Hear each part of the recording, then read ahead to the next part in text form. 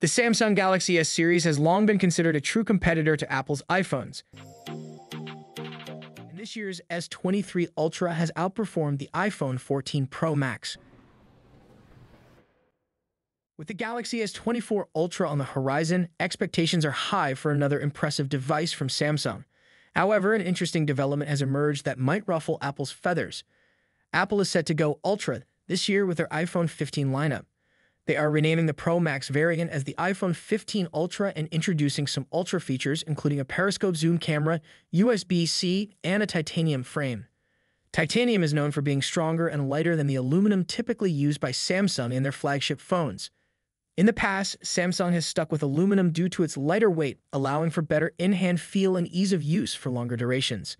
However, Samsung seems to be following Apple's lead this time and will be using a titanium frame for the Galaxy S24 Ultra. This decision will likely enhance the premium feel of the device and make it one of the most durable options in the market. It's worth noting that titanium is a costly material, about 10 times more expensive than aluminum.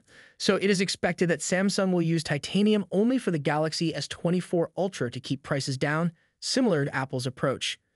Additionally, an update on the Galaxy S24 Plus suggests that it will have a slightly larger screen size than its predecessor, which will result in thinner bezels, giving the phone a more modern and sleek appearance.